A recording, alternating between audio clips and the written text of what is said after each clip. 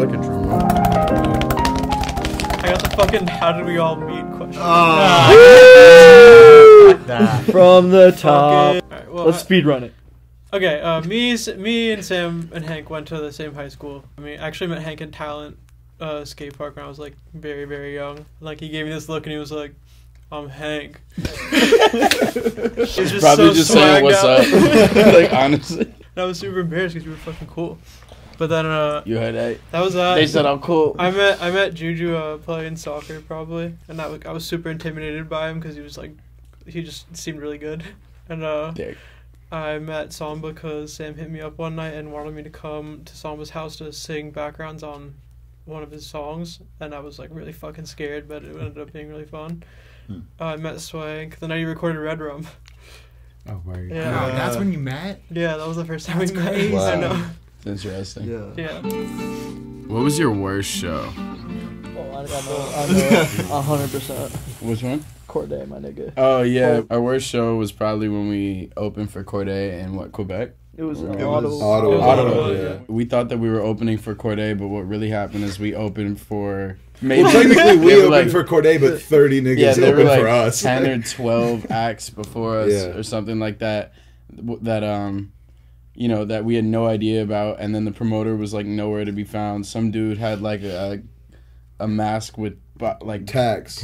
in it. He was like That making was himself crazy. bleed and rapping, and that was like his Yeah. thing. And after that, we didn't even. I think we did one song, Two. and then We did songs, Chili's and Ripstick. and then and well, then- nobody, everybody was booing because it had been like an hour. Well, they were and shouting just Corday wanted when we were Corday, about to go on. and like because there was 100 openers, and Can't so we even just blame them. we went to No, some I like can't chicken blame- spot or something and spent our Yeah, whole we show spent our check, show and then we were check like, on fuck dinner. this.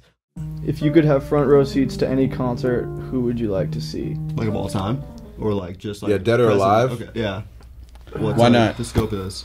Fuck it, anyone ever. Fuck, man. That's like impossible. The first one that came to mind is John Coltrane and Miles Davis. And just like a small room. dude. I would love to have fucking seen that. That That would would be crazy. have fucking sick. But also, I'm not gonna lie, I don't particularly like concerts that much. I feel like y'all know that about me. I just like get uncomfortable. You chose being, the wildest. yeah, job. like no. Well, I actually don't mind like being at our shows at all as much as I mind just going to concerts. It's just like not my first favorite thing to do. So that's why I choose something like kind of smaller but still really energetic. Yeah. What's the genre of music from your childhood you gravitated to most? I mean, naturally hip hop, rap.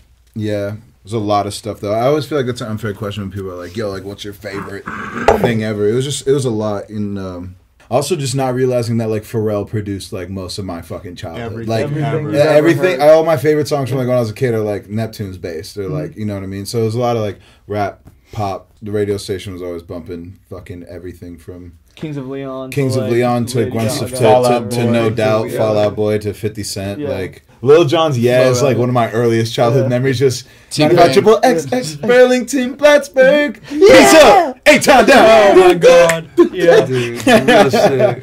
Yeah. Fresh memory. 7:30 Yeah, a.m. so It that on was, the way it to was school. literally like either Pharrell or Benny Blanco. Yeah, it's like Pharrell or One of the Benny two of them Blanco niggas wrote or it. Whether it was Timbaland. Maroon 5, or Katy Timbo. Perry, Yeah, Timbaland. Timbo. whatever Yeah. it was. Yeah, Maroon 5 was huge, and then all right, Aiden, what did you think of Samba when you first met him? I think I thought... I don't know. You just seemed like you had your shit together. I guess. Then I did? I don't know. But you know what? No. You didn't. That's not true. way. I lied. I was like... What I thought was like... I was just really intimidated, I think. So I was just like fucking scared. And I was mostly just like in my own body. Just like...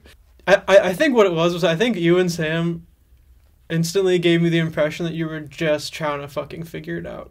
And you didn't really know what you were doing. And that's why I stayed. I think. No, that's definitely super You know, fair. and it wasn't. I guess it wasn't that you didn't know what you were doing. It felt like you knew what you were doing, but it didn't feel like you were an expert. And I that made me feel more comfortable. So I think that's probably just that. Like you were trying to figure something out, and like you cared about it a lot. Nice. Yeah. It's one thing I'd take away. I don't know. That's a tough one.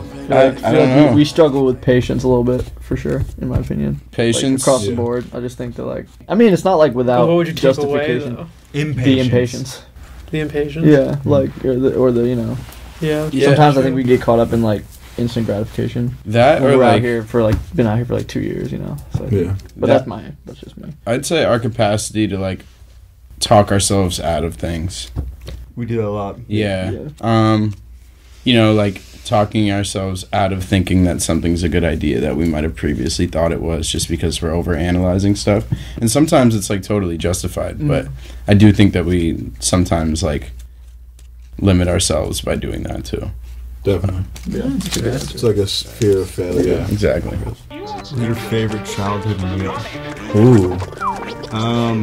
It's like a very like grandma thing. She made like a really good chicken soup, and then my mom made like really good meatloaf. And usually when I think of like meatloaf, it's like gross. Like I fucking love meatloaf. like hers was smacking, bro. Like I'm a meatloaf fan. Me too. nice and crispy good around Yeah, the edges. yeah. You just Oh, can't have damn. no It was- gray, oh, dude. pallid, Nah. unseasoned meatloaf. Yeah. Nah, Yeah. I fucking love a good No meatloaf. retirement home meatloaf. My mom and my grandma cooked a lot, and that trait was not passed on. But I'm glad they cooked Yeah, we for know. me. Jared, we're gonna get there, bro. We gonna get there. We gonna get there. You start- Box at a time, start and simple. you just start spicing You that can use up. Uncle Ben's for now. How has your relationship to music changed over the course of this album? I don't know. It's definitely like taking a coursework and just like under a major label. Everything that comes with that, you know, it's not like easy, but it's also not the hardest. But it's definitely like made me realize like who I am and what kind of music I can make. Personally, I don't know. I definitely feel like I'm more self-conscious now. Real shit, yo. I feel like I like look at my music and I'm like, oh, that's ass. Way more than I think. Damn, that's good. Is But it more self-conscious or self-aware?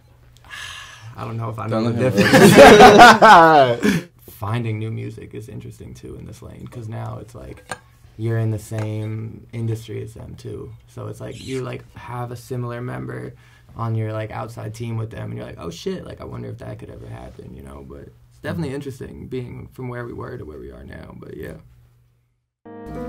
If you could eliminate all the hair from one part of your body, what body part would that be? I mean, I'm not like a really hairy person. Like, Come on, Jared. no, it's like, Come on, Jared. Them cheeks hairy? Yeah, like, that's what I was just gonna Yeah. say. Like that's number Oh, yeah, one. my ass prime hair? real Yeah, estate, yeah. So, yeah, yeah, you go. passing up an Yeah. opportunity. Yeah, Right? you guys, we gotta get this man's a Brazilian just cause now. Shit. no, bro. I'm dead. Yeah, fucking ass hair is mad annoying. Boom. There you go. Boom. See, it's, Good yeah. shit, bro. Thanks, man. Proud of you. Put that shit on wax, bro.